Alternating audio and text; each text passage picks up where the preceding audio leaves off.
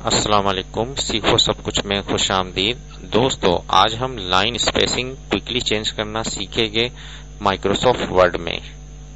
अगर हमारे पास कोई पैराग्राफ है और हमें दो लाइनों के दरमियान में स्पेस चाहिए तो इसको हम क्विकली किस तरीके से इंसर्ट कर सकते हैं, आइए देखते हैं। सबसे पहले मैं एक पैराग्राफ इंसर्ट कर देता हूं is equal to RAND function use कर जिसमें मुझे दो पैराग्राफ और 5 लाइंस चाहिए।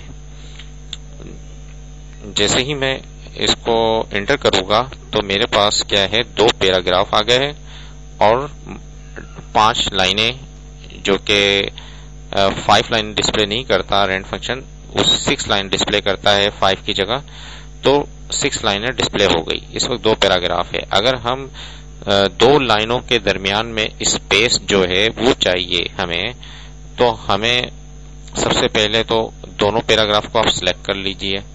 फिर उसके बाद आप कंट्रोल 1 प्रेस करेंगे जो कि सिंगल स्पेस के लिए, क्योंकि अभी ये सिंगल स्पेस है इसलिए मैं कंट्रोल 2 प्रेस करूंगा डबल स्पेस के लिए। जैसे ही मैं कंट्रोल 2 प्रेस किया तो डबल स्पेस आ गया बिटवीन द लाइन, आप देख सकते हैं। इसी तरीके से ये पैराग्राफ पर अप्लाई, आप पूरे पेज पर भी अप्लाई कर सकते हैं और पूरे डॉक्यूमेंट पर भी अप्लाई कर सकते हैं। कंट्रोल A कर आप ऑल सिलेक्शन कर सकते हैं।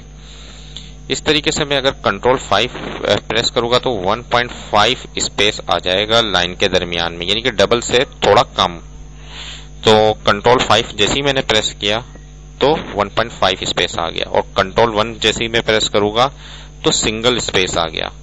तो देखिए आप कितनी आसानी से quickly line space MS word में हासिल कर सकते हैं इन 3 कीज को प्रेस कर। Control 1 for single line, control 2 for double space और कंट्रोल 5 फॉर 1.5 स्पेस। उम्मीद है कि ये वीडियो आपको बहुत पसंद आई होगी। लाइक और सब्सक्राइब करना मत भूलिएगा।